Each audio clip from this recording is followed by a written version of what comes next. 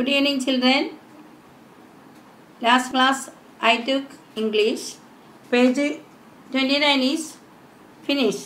I think you studied bigger and smaller number. So now I take next page. Page number 30. I go to take revision.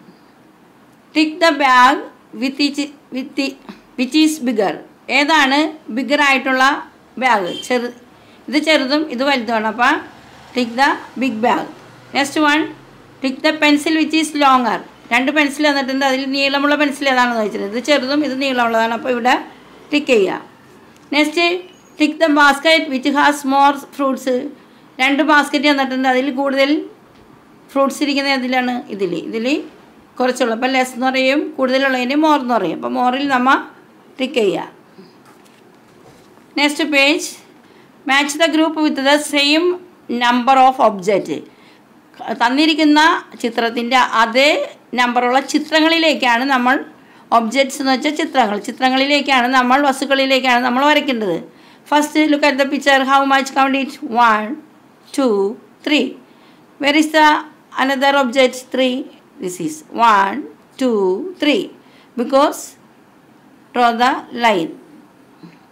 Next, sharpener. How much? Count it. 1 2 3 4. Where is 4? Another object. This one, last one, bag. 1 2 3 4 because draw the line that bags. Next one, sun. Count it. 1 2 3 4 5. 5 pictures. Where is 5 pictures? Another cups. 1 2 3 4 5 because draw the line. How many balls are there? Count it. 1 2 3 4 5 6 7. Where is 7 objects there? These are kite. Count it. 1 2 3 4 5 6 7 because draw the line. Next, chocolate. How much chocolate? 1 2 3 4 5 6. Where is 6? 6 butterflies. 1 2 3 4 5 6. Please draw the line. Children, take your textbook and do the homework neatly.